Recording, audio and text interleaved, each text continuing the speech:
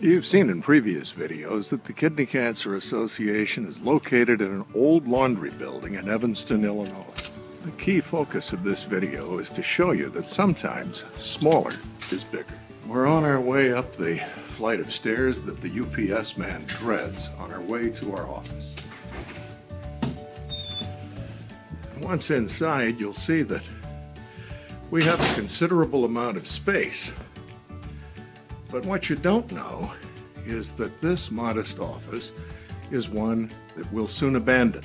And we'll leave that office in favor of locating our entire enterprise in this comparatively small conference room that also serves as a storage space. And probably the most interesting part of this story is how a charity worth nearly $14 million that has grown to serve more than 70,000 people in over 100 nations of the world can accomplish so much with so little.